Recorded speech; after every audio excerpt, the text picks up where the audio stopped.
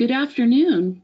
We'd like to thank you for joining us today for our webinar of Eyes and Parkinson's Disease with Dr. Scott Stevens of Bend Opthamology in Bend, Oregon.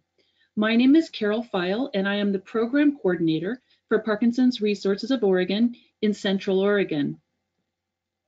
Parkinson's Resources of Oregon serves all of Oregon and Southwest Washington with opportunities like these educational webinars a few times a year, as well as conferences, education and wellness programs, helpline, support groups, and social worker services.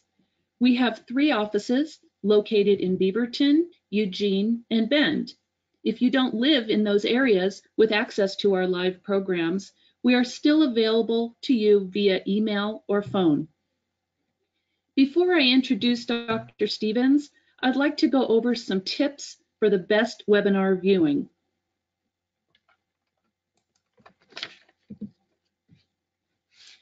The control panel to the right of your screen, you should be able to see. Under Audio, click the Audio button on the screen and choose either Listen through your computer or by phone. Click one of the circles. If you choose phone, you will need to call that number and follow the prompted directions with a PIN and access code. Make sure your volume is turned on your computer and correctly set it on your computer or phone. Headsets are recommended for best audio. All attendees are muted and only the presenter and moderator have audio.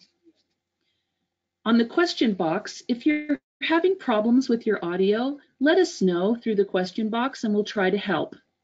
The first priority today on questions will be answered are from the Eventbrite registration where you signed up.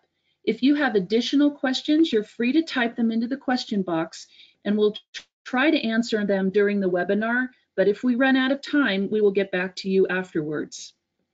Exit if you need to quit by clicking the X on the upper right side of the control panel. When you receive a survey after the webinar, please give us your honest feedback. This webinar will be recorded and you can access it on youtube.com, then search Parkinson's Resources of Oregon.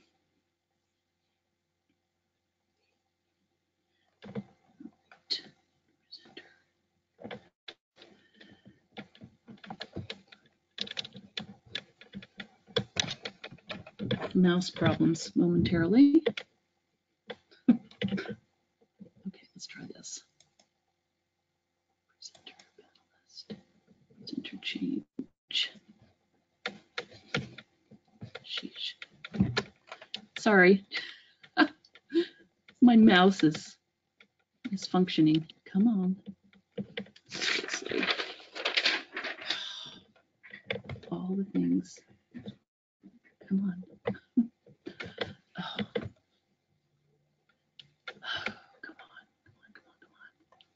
I cannot get it. I'm gonna have to take out this else and do it by hand. Okay, here we go. We're gonna change that. And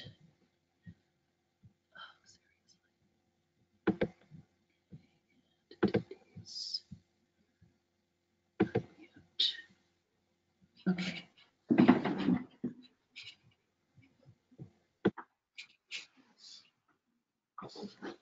You should be on. Thank you. I want to especially thank Carol for working so hard to make this presentation possible. Today, a little bit about myself. I'm Dr. Scott Stevens, and I've been in Bend now for a little over 20 years.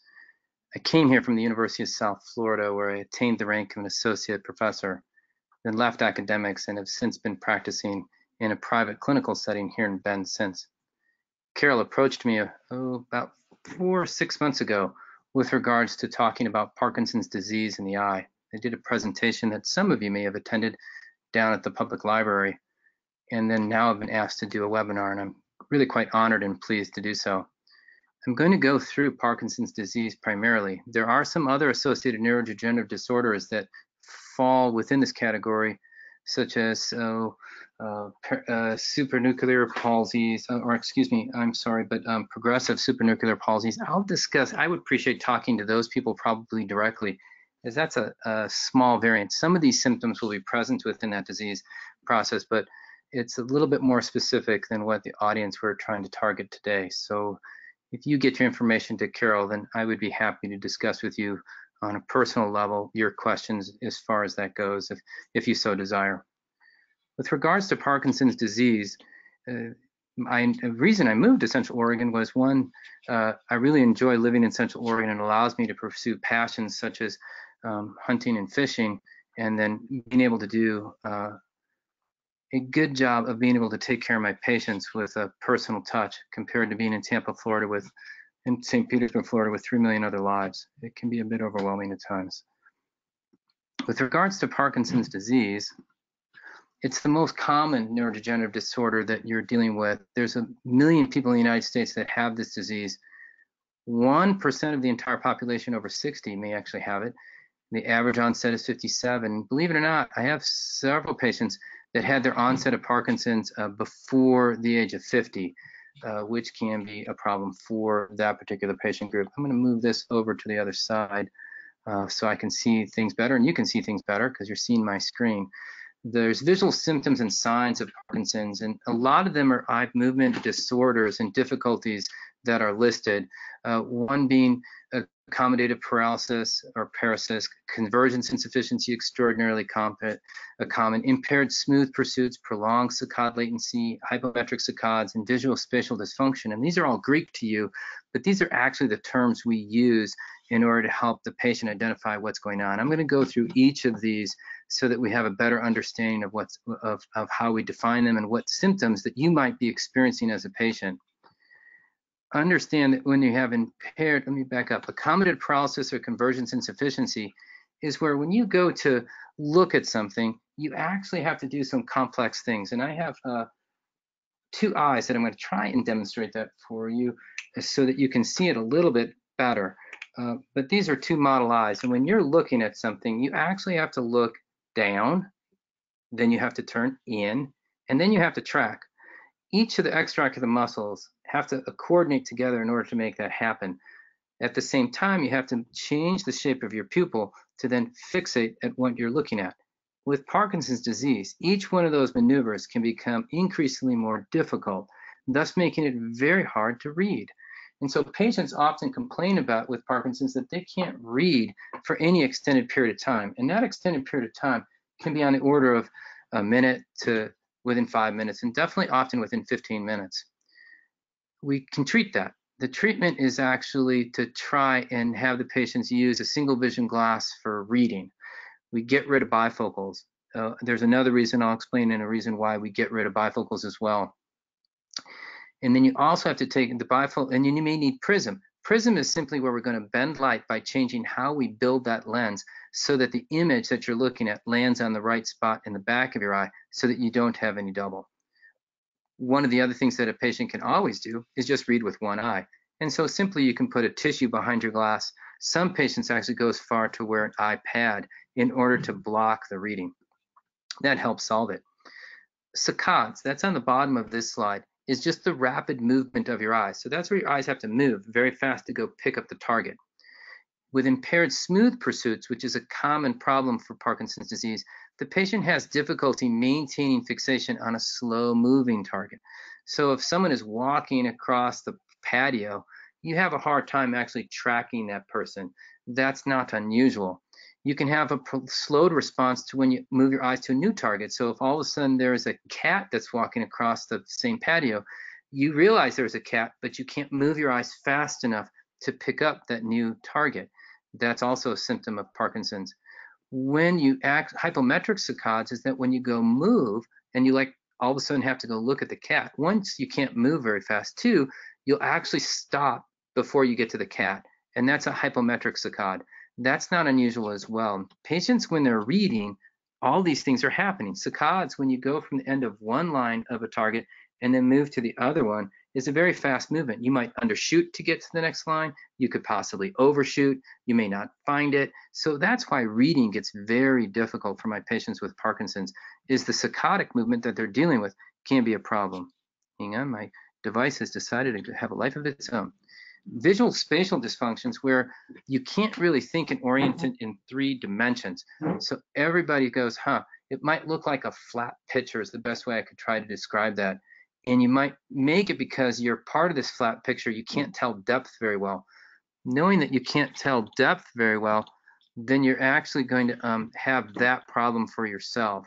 Let me shrink this out of the way. Maybe not. There we go.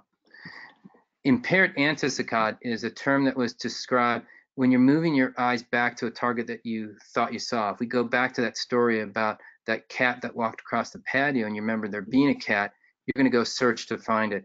That can really be quite difficult for the patients with Parkinson's as well.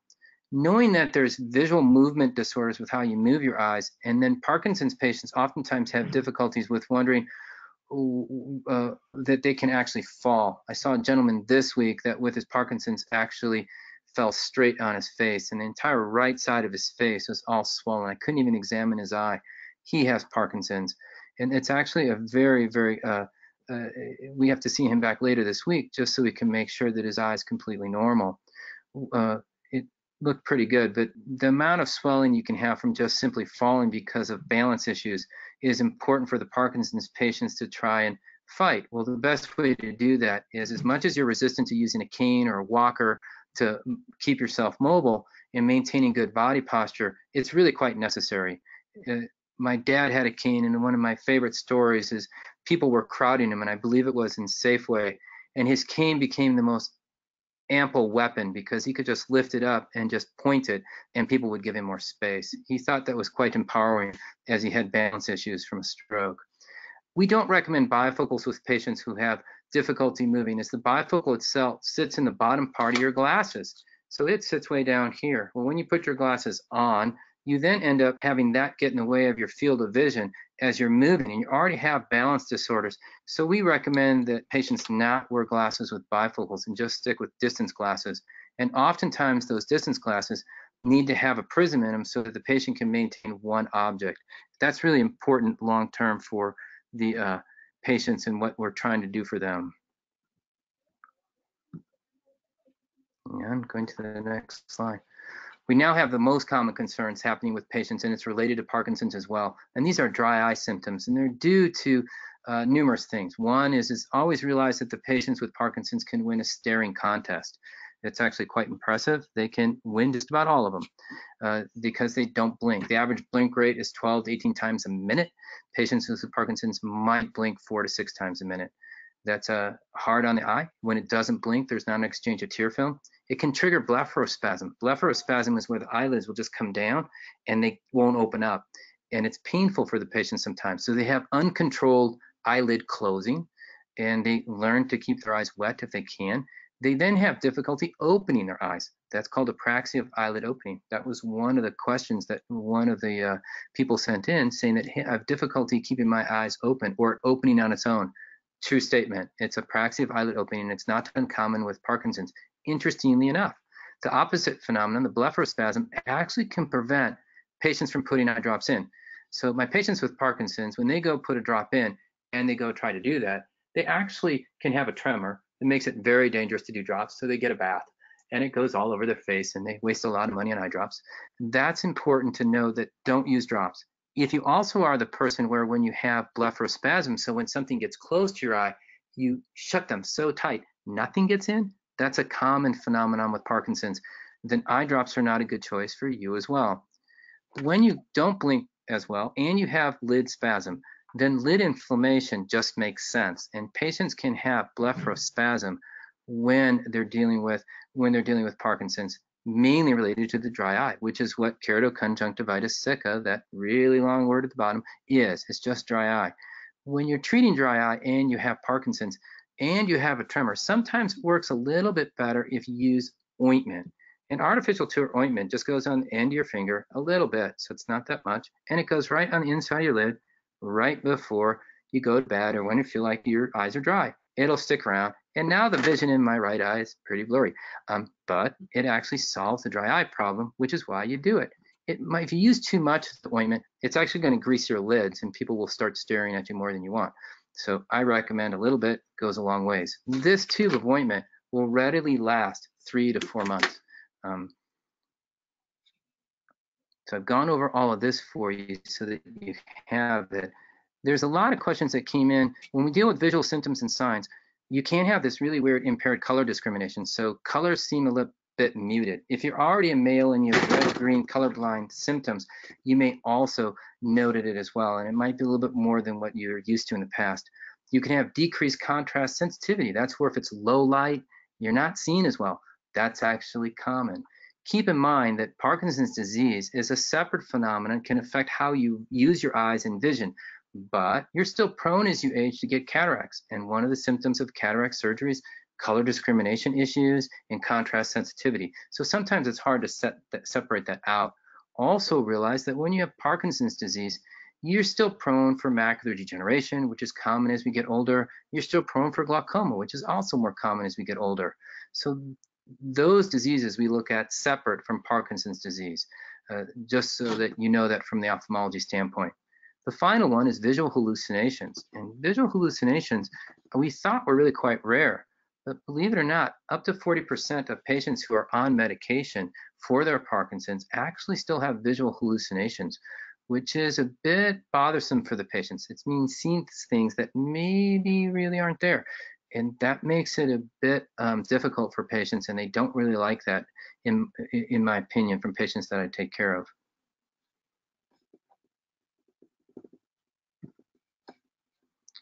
At this time, I'm going to answer some of the questions that you all sent in for me. So I'm going to move over to my cheat sheet. One of the things I'd like to recommend for people is that this is an L-shaped ruler. This is great if you're having difficulty reading. The vertical line actually goes to the left of where you're trying to read, so you know where to go as your eyes are undershooting or overshooting. You'll see that space. The horizontal line goes right below the line that you're reading so that you can track it. Sometimes holding this and then using your finger is a very beneficial way to continue to read. As your Parkinson's gets worse, it's not unusual for the reading to actually get a little bit worse.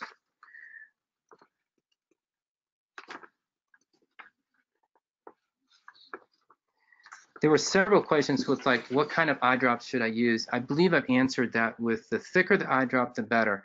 Several of my patients don't have a tremor, so using a thicker gel-based drop is more beneficial for them. It initially blurs vision, but it disappears in about 3 to 5 minutes, and then they can accomplish near-point activities better and more easily for themselves. With regards to the more severe dry eye, because if you don't blink, you're really going to dry out, get lid inflammation, then the ointment preparations or the gel that comes in a tube are better preparations. As much as I've looked on the marketplace, the only one that's a predictable, there's one called Gentile Gel, it comes in a tube, and then Sustain Gel, it comes in a tube. I find those sometimes the favorite items that my patients will use when they're having a bad day, because your dry eye sensations are going to wax and wane. Some days are going to be better than others. If you're trying to accomplish a lot of near-point activities, well, you have to slow down your blink rate. When you have Parkinson's, you're already doing that, but it makes it a lot harder to then read because you're drying out. Well, using the gel-based stuff will help help restore your tear film so you can accomplish those near-point activities better and more efficiently, so you don't get so frustrated.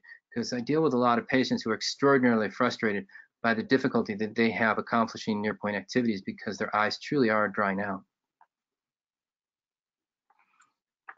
When it comes to glaucoma, you're on agents to treat your Parkinson's. In glaucoma, we primarily treat with eye drops.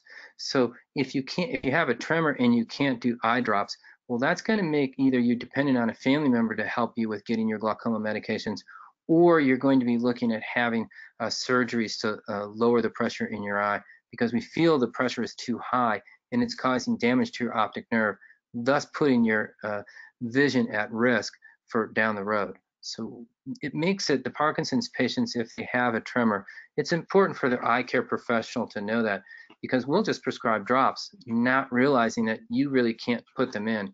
And so it's important to make sure that you let your eye care professional know if you have a tremor that's actually going to get in the way of you being able to take the medications like we need you to in order to control the pressure in your eye.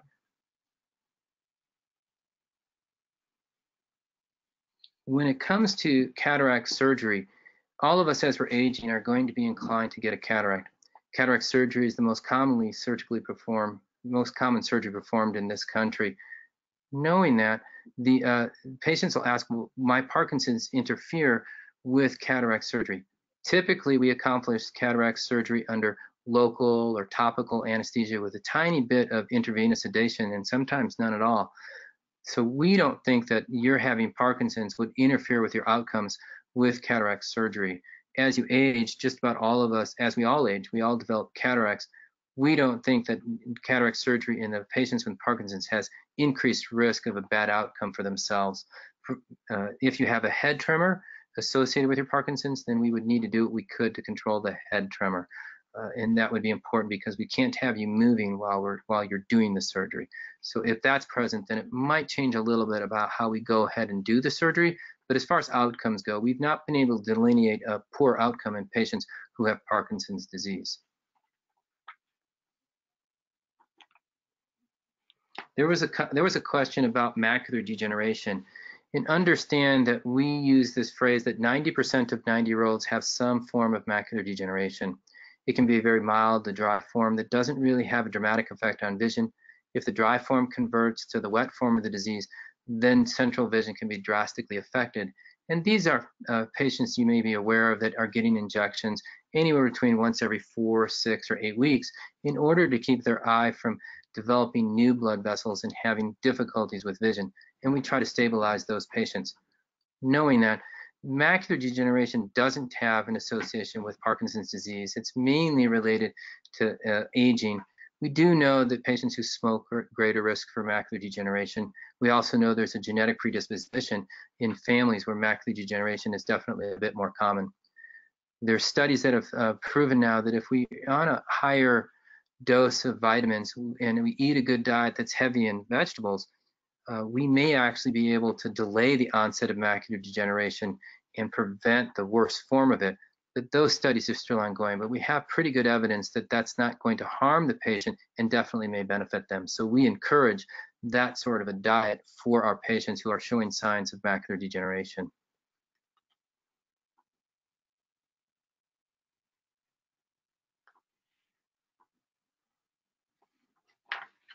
There was another question that a patient had stated that Parkinson's has had a huge impact on my acuity and comprehension. And they've had an accident and then they lost the vision in the right eye and then have sympathetic ophthalmia in the left eye. Sympathetic ophthalmia is simply an autoimmune response where trauma in the first eye woke up the immune system then to attack the remaining eye. The trauma in the eye with the original trauma may end up being the better seeing eye. We now use a fairly aggressive armamentarium of immunomodulating drugs in order to deal with sympathetic ophthalmia. So the patients could do quite well. The interaction of those medications to their Parkinson's medications and their Parkinson's disease, they could interact. And so that's something where your ophthalmologist would need to be communicating with your physician who's prescribing the Parkinson's medicines so that they're on the same page so that you do as well as you can.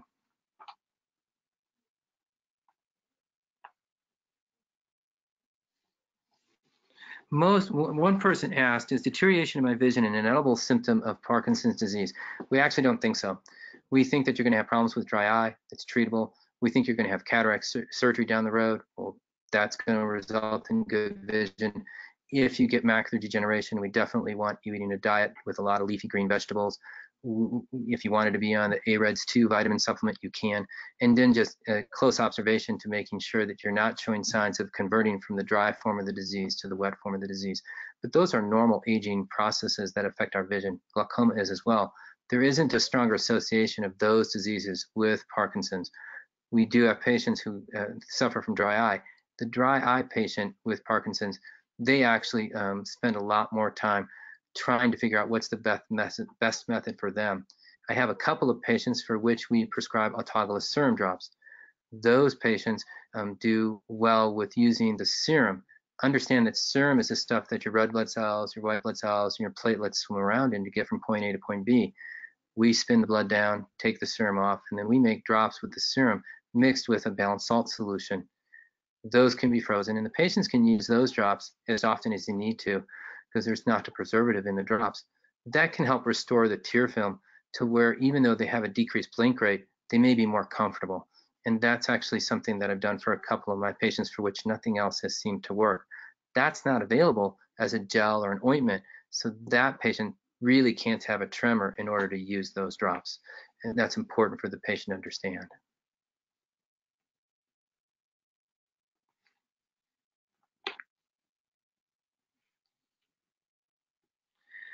One patient asked, can vision changes happen quickly with Parkinson's disease?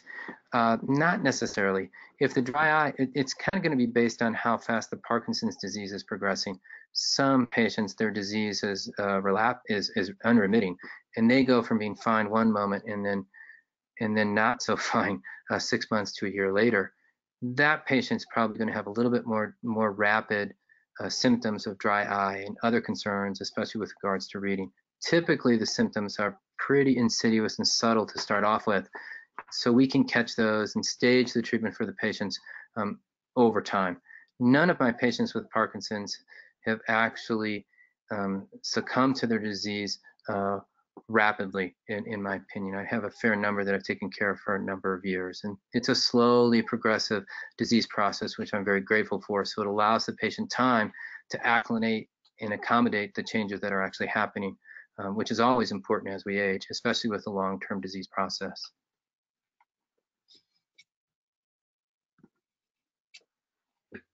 Does anyone have any additional questions?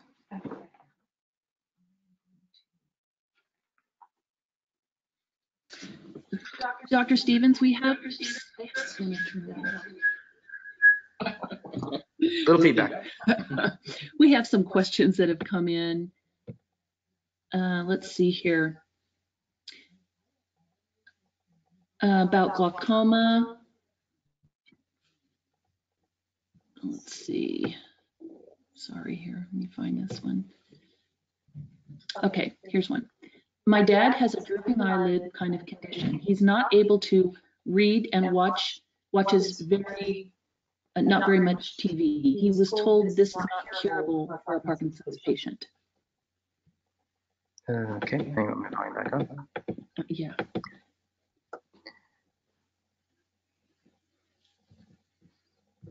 There we go, I'm turning my volume up so that you can hear me. So the question is turn my volume back up. Sorry. With regards to the question, my dad has a drooping eyelid and having a difficult time both reading and then watching TV, and that nothing can be done to that. A couple of things come to mind that may help. One is that your dad is able to read, because some of my Parkinson's patients kind of have lost the desire to read. So if that's in place and intact, that's wonderful.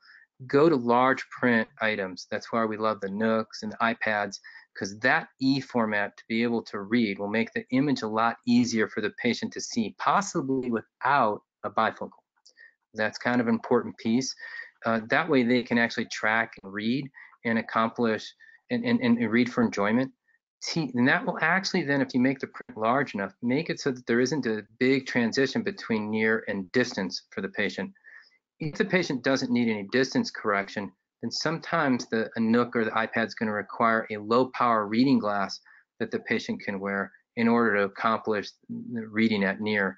And then making sure that the eye is wet when you read is somewhat important as well, because once you start to dry out, you can't get a good image and it makes it very difficult to read. That's important for each of us to understand. TV is always generally a distance related phenomenon. And so making sure that you can see the TV with your best correction possible. And as I mentioned earlier, sometimes we have to put prism in that glass in order to keep the eyes together. If the lid is too droopy or there's no lid tone, it becomes very difficult to do surgery on that patient because they've lost their ability to blink. That would be a bit unusual, but can occur. Well, then looking down is going to be much easier than looking at the TV straight across the room, because your lid has to, when you're looking up, you got to bring your lid all the way up. And then looking down, you can keep your lids at half rest. Parkinson's, with the apraxia of the eyelid opening, it sometimes is very difficult for the patients to get their eyes wide open in order to accomplish tasks, and their resting spot is a little bit lower. So looking down to accomplish things could work. Well, then just convert your iPad to your TV. Connect them if you have that ability within your house, because smart TVs allow you to do that. And patients can watch their TV on their computer screen, like I'm on the computer screen right now, and that can sit lower. And then that's closer as well. So that can help the patient actually see TV, especially now with all of the Netflix, Hulu, Amazon Prime applications that are out there, so that they can be connected to the real world, which is important. Any other questions? Okay, here's another one. Please discuss alpha-synuclein tears, the significance, and how is it measured and who does this? I'm going to repeat the question. Please discuss alpha-synuclein tears significance. How is it measured and who does this? Oops. I think the question is referring to how do we actually measure tear levels, and then do we know osmolality of tears? Tear osmolality is you would come into the office and a little capillary tube would draw up the tears, and then we can set it into the osmolarity machine and know what the tear osmolality is.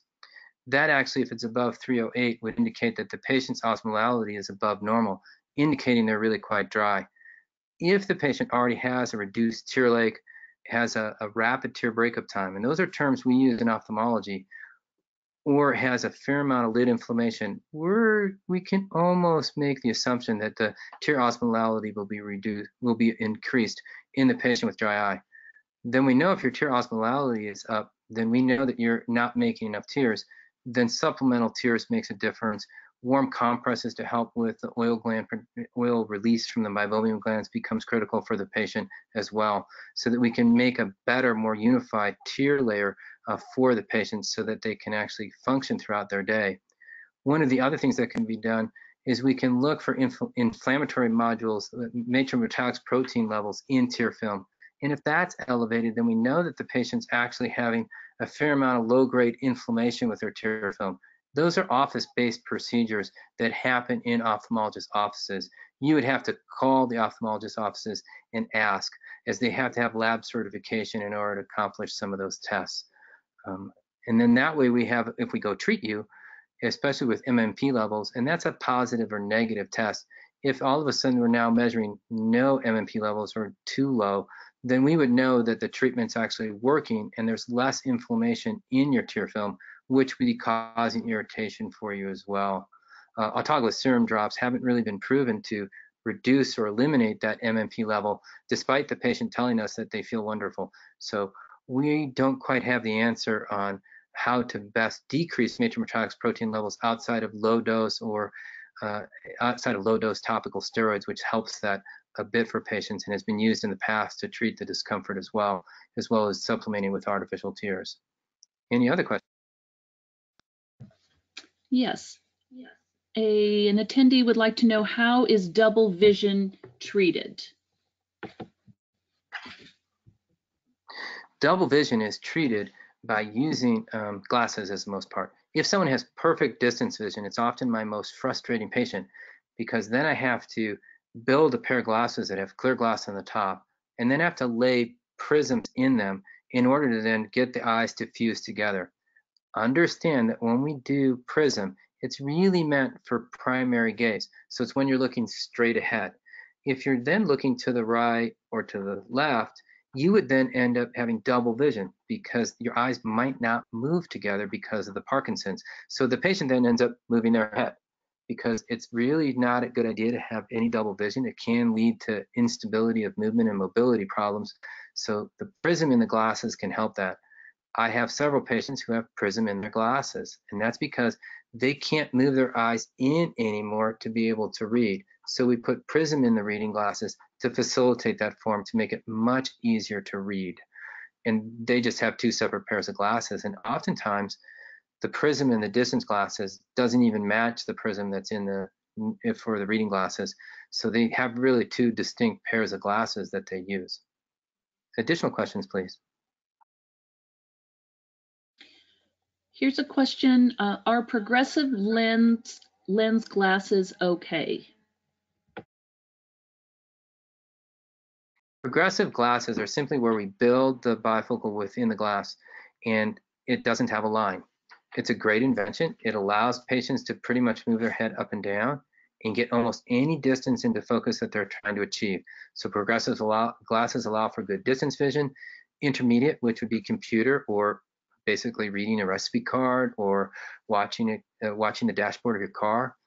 And then it has near.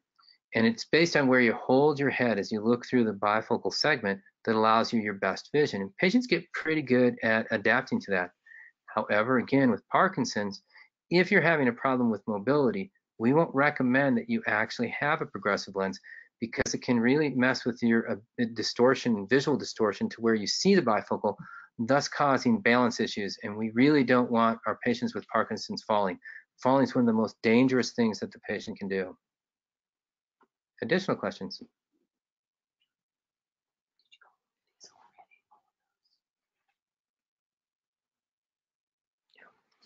Here's a good question. One patient wrote in that, why are my eyes so red and dry after showering?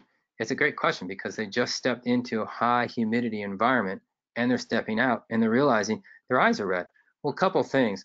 You could see, and I'm joking here, you could take a cold shower and see if it still happens, because I have a sneaking suspicion it won't, because the heat within the shower is helping to contribute to the vasodilation on the front of the eye, and so it'll appear a little bit more red. Always understand too that when you suffer from dry eye, your eyes are actually going to get more red with time.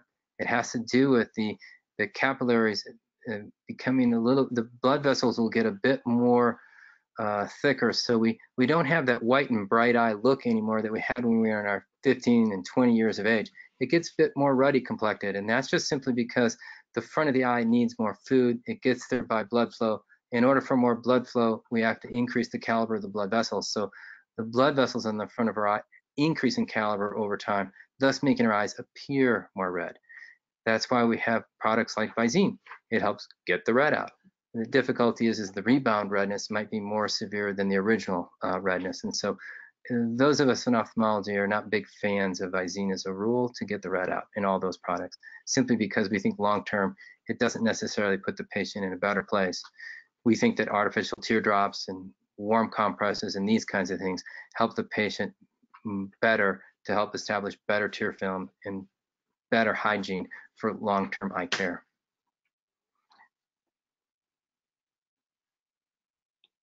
If you have a sudden change, there was one person that asked, over the last year, my vision in my right eye has deteriorated greatly. Is this related to the Parkinson's disease?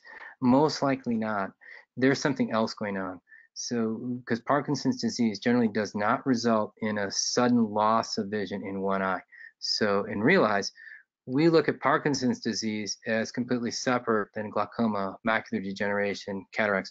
So if you're having a change in one eye, we're going to go look to figure out why do you have a change happening in one eye, and we're unlikely to even be thinking that it's related to your Parkinson's disease. So if you have been told that that's the case, I would have you be re-examined to make sure that that's truly the case, because that would be very unusual.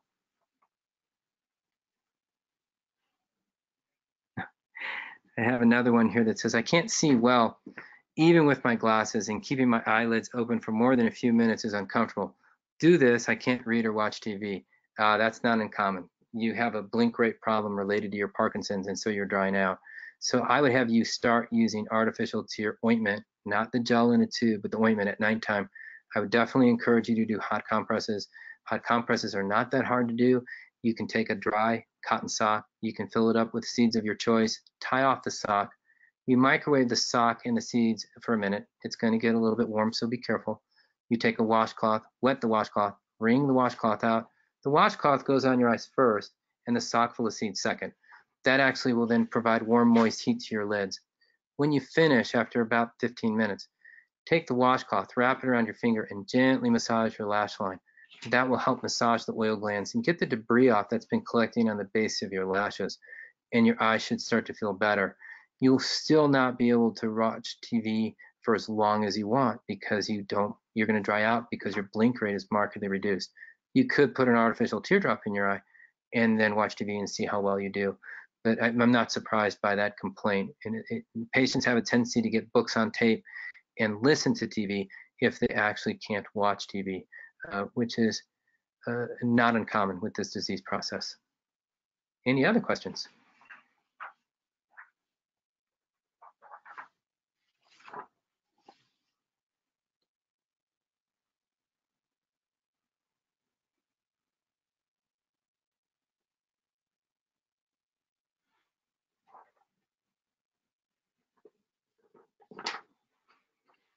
Here's a nice one. What can I do to help my doctor identify the vision issues with Parkinson's disease? Well, the organization that you've logged in today has the ability to get you information so that you can present that to your ophthalmologist or even your optometric physician, so that they become more informed as to Parkinson's disease. But keep in mind that Parkinson's disease and other common eye diseases are not really related. The most common things that the patient complains about are things that I've already addressed, and it has to do with difficulty reading.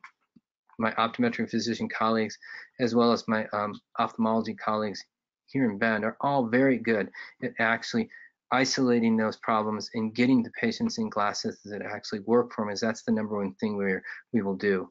They're all very good at identifying who's very dry to then solve the dry eye problems, because they come hand in hand with our patients with Parkinson's disease. Also knowing that the drugs you have to take to treat Parkinson's also help contribute to dry eye state as well. So you need to be, the best patients I have are the ones that hand me an entire sheaf of information. They say, hey, Dr. Stevens, is there anything in here that I could really benefit from? And I read it and I look and see, based on them and where they're at, what would be the best thing for them to at least try so that they have better functional days. You're still going to have days, though, in which the dry eye is going to win, because you don't blink as much if your disease is pretty advanced, and it makes it hard to accomplish tasks. You can get a humidifier. I've had a couple patients do this trick where they get the baby humidifiers and they put it like in their living room. They don't have it blowing on them, and they increase the humidity within their living room, in the room that they're most commonly in order to create a little bit more of a moist environment so that they can actually function better. And that has helped some of my patients. Some patients will get a whole house humidifier. I've seen some interesting bids on that when I've asked that question to patients. So I'm not sure what's going on with that industry. It used to be a lot less expensive than it currently is. Thank you. Oh, now, there are other kinds of Parkinson's. A person put in a question about, I have progressive supranuclear palsy. What can I expect in my eyes? I'd actually like to talk to you directly, because that's a more rare variant, and there's some very specific problems related to that problem that none of anybody else listening to has got to worry about. And then there's another one about, I have cortical basal degeneration, and what can I expect of my eyes? Typically, when you have cortical basal degeneration and your eye movement effects are already involved, that's actually probably going to slowly, progressively get a little bit worse. I wouldn't be surprised if this individual is reading with one eye, if they already have separate glasses for distance and near. They definitely would need help with regards to getting around, might be wheelchair bound. So those are all important things to make sure that the patient stays safe. All of the near point activities like iPads, computers that you can look at so that you can have all of your accomplished tasks happening up close is important for that patient, so that you can see what you need to and have it in a comfortable zone for you to accomplish tasks that you need to. Oh, and then Lewy body dementia, how does it affect glaucoma? Lewy body dementia is a more progressive form of dementia. There can be patients with Parkinson's who also have Lewy body dementia. I don't particularly like that dementia at all. I find it particularly mean. I have several patients over the years that have had that disease process, and to be real honest, I've not enjoyed the journey. I'm almost sure they haven't with regards to that disease process. Glaucoma is not really associated with Lewy body dementia, similar to other Parkinson's. We treat the diseases completely separate. We do need to be careful, though, because when you're dealing with dementia, then you're worried about whether or not the patients are getting their drops, can they remember to take their drops, all those other things that we have to pay attention to. So it wouldn't surprise me, if, depending on how severe the Lewy body dementia is, as to whether or not that patient's moving toward having surgical procedures done and under topical or local anesthetic, so that we don't have to apply any general anesthesia, is that's not a good thing in the presence of dementia as well. So we have to treat those patients with a whole lot more care, and we need to be circumspect about what we're doing long term. so that we can maintain good vision and function. It wouldn't surprise me if someone had mild glaucoma and Lewy body dementia and had a very difficult time doing eye drops. If their glaucoma is so slowly progressive, we know Lewy body dementia is not. We would choose to possibly not even treat the glaucoma, knowing that they're not going to lose their vision before God takes them home. And that might make sometimes, that's where you have to have good, clear communications occurring between the doctor and the patient so that we make good choices based on how the patient is going through their day. Thank you.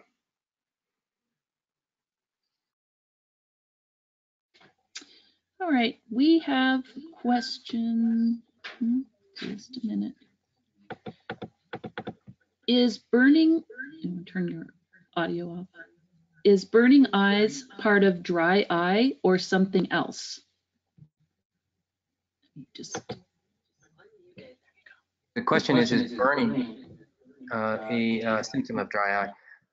It actually can be. In some patients, their tolerance of their eyes burning is better than others. Some patients, it just drives them crazy. So and sometimes, believe it or not, in my world, the symptoms are much more severe than the signs that we see. So we listen to the patient to kind of figure out how much are they bothered by it, and we will often prescribe treatment based on the patient's symptoms, because that's the only thing we can get back as a feedback from them when we see them a week later or 6 weeks later as to how are they actually feeling. Is it still burning as much? Typically, we try and get the patients so that they're much more comfortable. Some patients will take their artificial teardrops and they'll actually stick them in the refrigerator because they find that cool drops feel better. So that's a trick that you might want to try to help if the burning's there. Sometimes burning, though, is associated with additional problems, kind of like allergic conjunctivitis. Usually that's itching, but I've had patients teach me that it can be burning. Well, we will sometimes prescribe an allergy drop, as weird as it sounds, to treat the dry eye problem, and it works, teaching us that there is definitely some inflammatory cascades that respond better to the topical allergy drops. The nice thing about the topical allergy drops is they can be started and stopped based on the patient's symptoms, and then the patients don't have to worry about long-term use of them. Whereas when we use topical steroids, there's lots of long-term risk with those. And so we choose to try and keep patients on the least complicating medication regimen as we can, provided they can take them.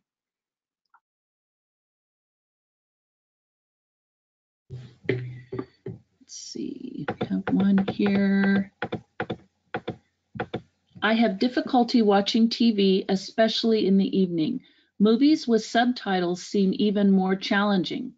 Are drops my best option, or is this a place for prism glasses? Just a second. Excellent question. Just a second. Question. She's muted.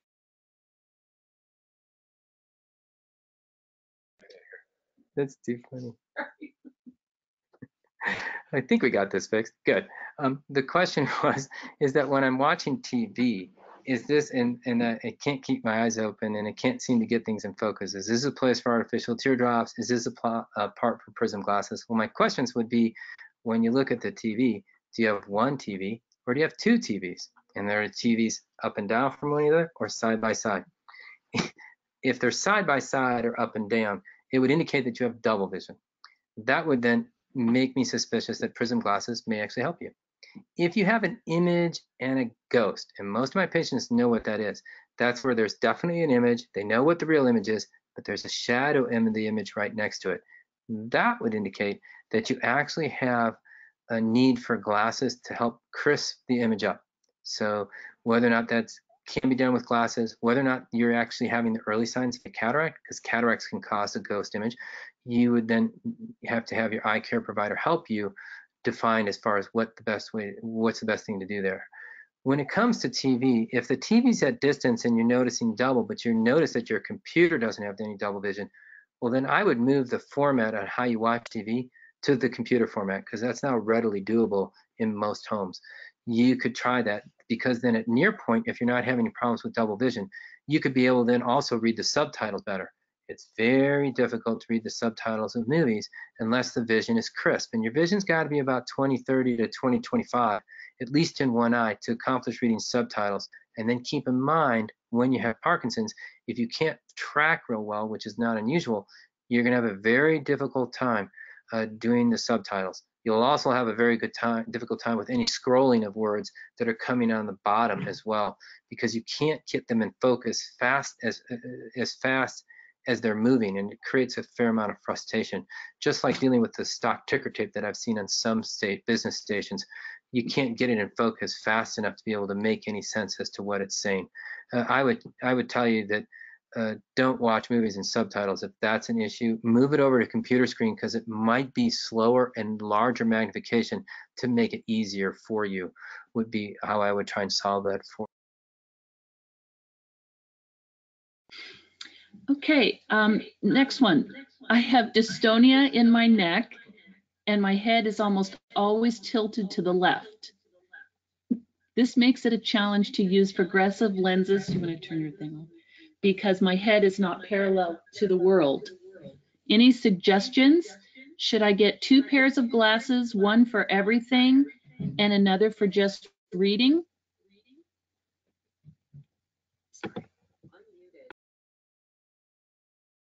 Excellent question. So dystonia means, so the person who's asked the question says, my head is canted to the left. And then the problem is that when they go to read, they're quite astute. They've realized that the progressive lens gets in the way. The reason that happens is that the eyes are now fixated probably down and a little bit to the left as well, and they can't move their head straight up, so they can't look straight down. That makes an optical aid like glasses tough. The way to solve that, believe it or not, is just straight reading glasses. And the reason that works is the reading glasses themselves have a much wider field to look through. So even if you have a little bit of dystonia and your head is tilted, you can actually still fixate well enough to be able to read. You might find, though, that you still need to use like a ruler or something so you don't keep losing your place, because that can happen when you can't hold your neck in the right spot. There's patients who suffer from a lot of spinal issues, and they end up having their head fixed up or fixed down. They actually are all in single vision glasses for tasks. So if they at the computer all day, that's a separate distance than reading. Then they have computer glasses, they have reading glasses, and then they have distance glasses. So we divide all that up based on where you're going to function the best. And because of the dystonia, I definitely not have a progressive, simply because it's not unusual with dystonia to also have balance issues, and we would not want you falling. And we know that it's entirely possible. So moving to single vision lenses is important. And that, don't get them at the same frame though. I have one gentleman, all his glasses look the same. So he's got to go through all 3 to figure out which ones are for TV, which ones are for computer, and which ones are for distance. So we had discussion about making one of them pink. He didn't like that very much, but we would be able to tell the difference. So.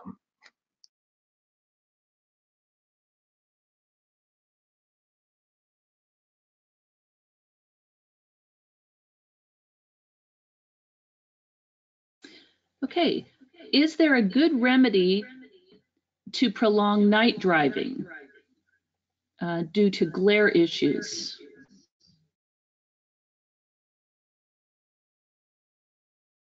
Glare at night. It's become a bigger deal here recently. I'm not sure if it's because the overall population is aging. I also think the contributing factor is the oncoming car headlights of the LED, xenon, and halogen headlights are annoying for a lot of us. Here in Central Oregon, we have a lot of roads that don't have a fog line. The fog line's the white line that's on the right, on the passenger side of the road. There's roads here that don't have it. So when oncoming cars are coming, you don't know where to look because there's no fog line to watch. One of the tricks I've had patients try, and I've had a little bit of success with that, is the patients can pick up what are called trap shooting glasses. So those are glasses that trap shooters use. And they're yellow or orange. They're called overfits. They fit over your current glasses. It can help. It mitigates against the halogen, xenon, and LED headlights so that the patient's not as bothered by it. It really can help for nighttime driving so that you're not as bothered by glare. But understand that dry eye contributes to glare, cataract contribute to glare. These things are all real and can be a problem for the patient. So I have found that the orange-yellow trap shooting glasses that come as overfits can help mitigate this problem to where they can be out driving at night more than they currently are, which is a benefit to that patient because we want to encourage mobility and being out in public. Thank you.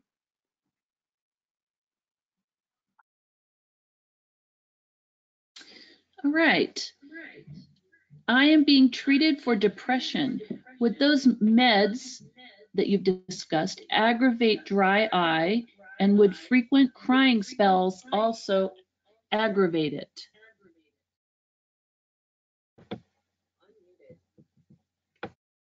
Excellent question. So the patient has asked that they're on antidepressive medication, they're on medications to treat depression, and they wondering if that can actually make their dry eye worse. The answer is yes. The side effect of all those medications can be dry eye. We don't recommend that patients suddenly stop those medications to go treat their dry eye. We think that actually really has to be under the care of you and your physician so that you make good choices. Crying bouts are a little bit different. Crying comes from your lacrimal gland. That's the guy that's up underneath your brow here. Your normal basal secretion comes from where your eyelids attach to your eyeball. When you go cry, that tear is not quite the same as the secreted tears you make throughout your day to help you see. So you can end up, after you're having a crying spell, thinking that you're not seeing very well, like you're seeing underwater. It's a true statement because if you're having crying fits, the goblet cell layer, the mucin cell layer, is being thinned out a little bit much, and you can actually end up having not the best vision because you've messed up with how your tear layers are working together because of the crying. So it makes sense then that you would be bothered by that. If you're outside of addressing the fact that your crying fits are not uncommon, except they usually aren't an everyday, all-day phenomenon, eventually whatever emotional distress the patient is experiencing gets less and the crying fits become less and the tear film can get back to its normal respirative state. Some people will think that if they cry a lot, they shouldn't have dry eye. That's not necessarily true because the tear composition is different than your baseline tears that you make. Thank you. Hey, Dr. Stevens, I think we're about done with our questions. Do you have a little closing remark of some kind that you'd like to make for us?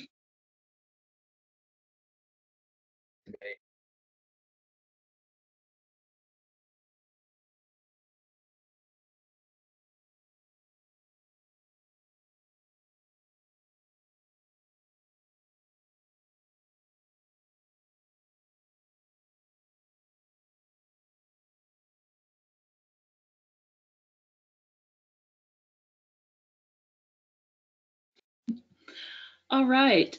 So as I have here on the slide, if you have any other questions, please feel free to email them to me at carol@parkinsonsresources.org. And if you would like any more information about our services at Parkinson's Resources of Oregon, our website is parkinsonsresources.org, and I've included the 800 number as well. We really appreciate you being with us today, and we look forward to meeting you personally or the next time we have a webinar. Thanks a lot for joining us today. Bye-bye.